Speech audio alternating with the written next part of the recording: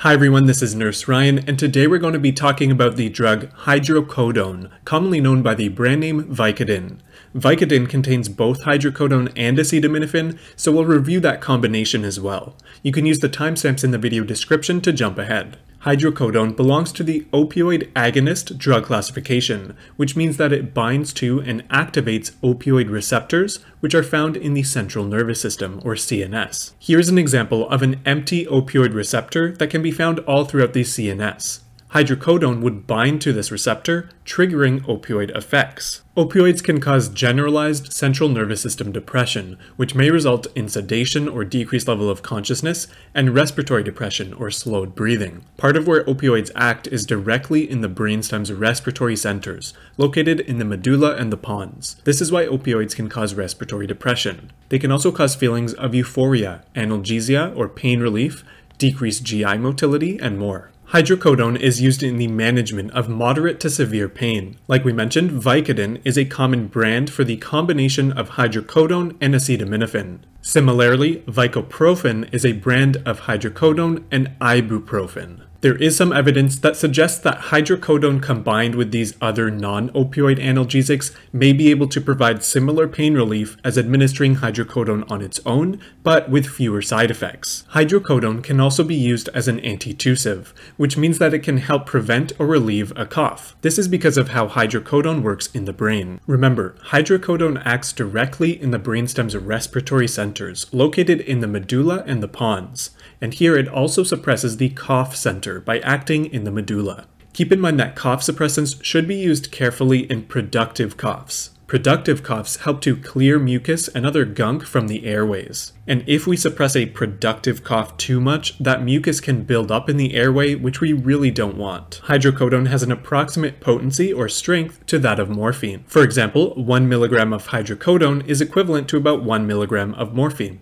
And some common hydrocodone doses are between 2 to 10 milligrams orally every 4 to 6 hours. Like we mentioned, opioids can cause respiratory depression, which can be life-threatening. It is one of the major side effects that we look out for. Be aware that constipation is also an important side effect to look out for with opioids, due to its effect of causing decreased GI motility. Also, like we mentioned, opioids cause CNS depression. Side effects may manifest as dizziness, headache, sedation or decreased level of consciousness, confusion, hallucinations, and more.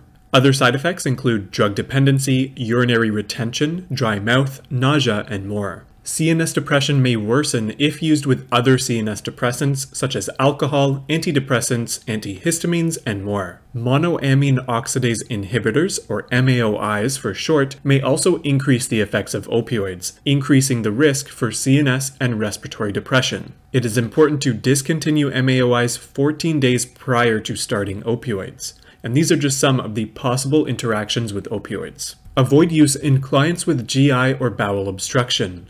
Also avoid use in clients with acute or severe respiratory distress, such as untreated asthma attacks. Opioids have been linked to adrenocortical insufficiency, so caution should be exercised in clients who already have adrenal insufficiency. Precaution should also be used in clients with head injuries or increased intracranial pressure. We would monitor carefully for sedation and respiratory depression in these clients. As with most medications, avoid use in clients with renal or hepatic dysfunction.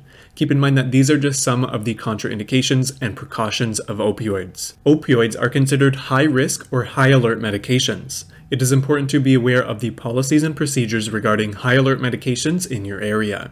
Independent double checks may be required when preparing opioids to avoid errors when administering high-alert medications. It is typical to hold opioids and notify the provider if respiration rate is below baseline, usually less than 12 respirations per minute, due to the side effect of respiratory depression. Increase hydration and bulk-forming foods to reduce the risk of constipation. As with many medications, it is important not to discontinue opioids abruptly, but to instead gradually taper the dose according to the provider's instructions to reduce the risk of withdrawal symptoms and severe pain. In the event of opioid overdose, an opioid antagonist, such as naloxone, also known as Narcan, can be used to prevent further opioid binding to the opioid receptors. Naloxone often comes as a nasal spray or as an injection. And that's about it for the basics of hydrocodone. If this video has helped you out, please consider leaving a like and subscribe. I would really appreciate it. If you have any questions or would like me to review a specific drug or topic,